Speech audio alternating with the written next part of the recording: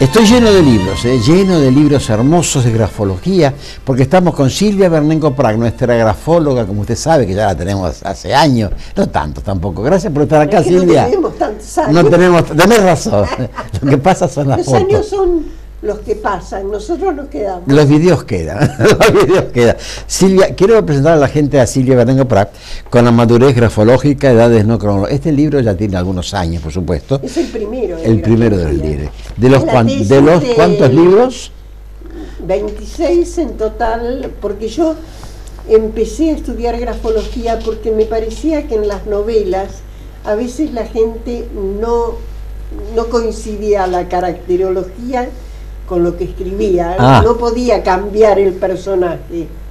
Entonces dije, hay que estudiar la psicología.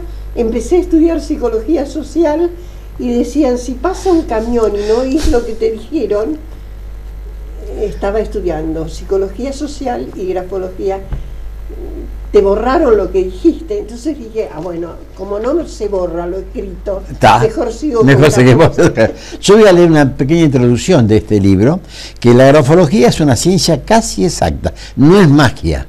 Freud, estamos hablando del psicólogo, ¿no? El que provocó la psicología, ¿no?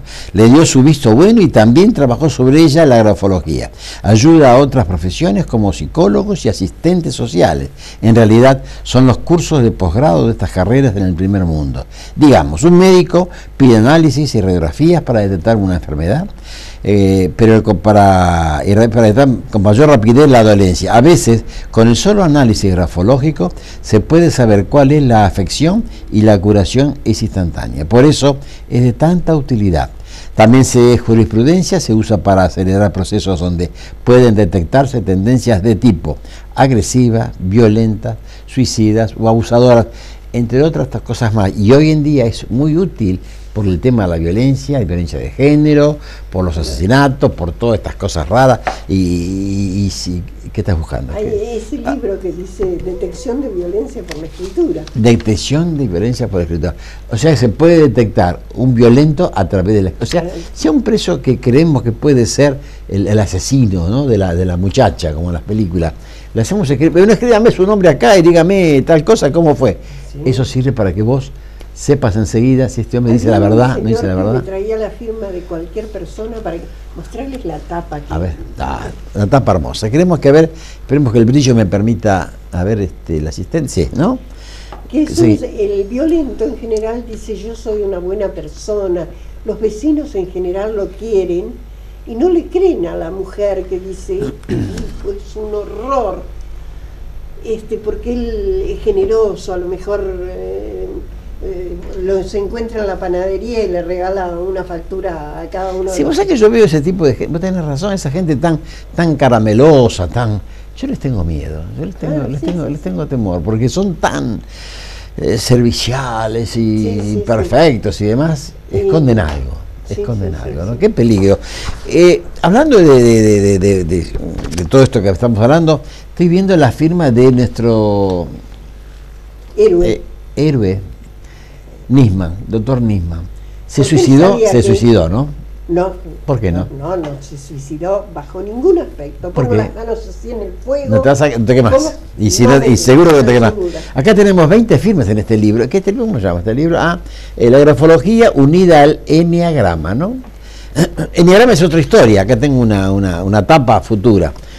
Tenemos 20 firmas de las más raras que tuvo en 200 legajos firmados por Nisman.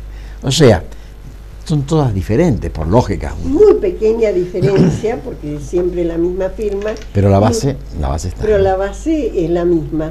Algunas se olvida, no pone el punto. Quizá con la cámara podemos ver esto mientras tanto. A ver. El punto con que termina la firma una persona que tiene desconfianza hace un punto.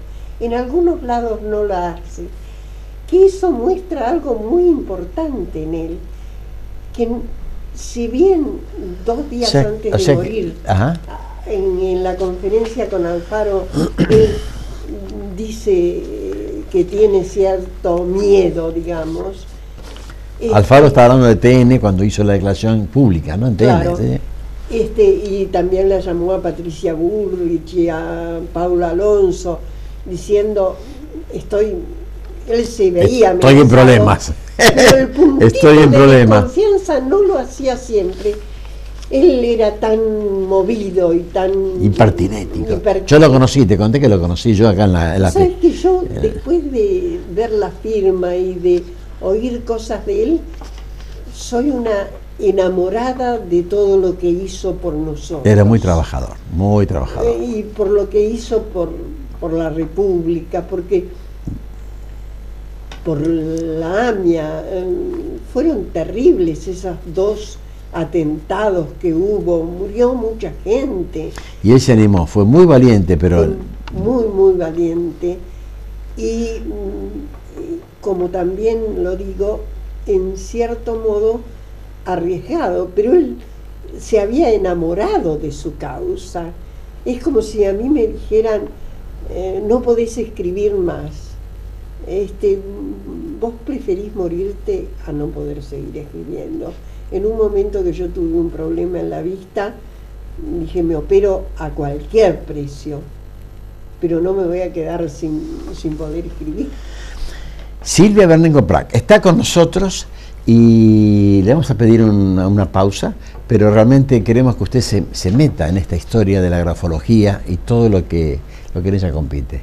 Ya volvemos, Silvia. Es fantástica la grafología, soy una enamorada. Lo sabemos y está la gente muy enganchada. Ya volvemos.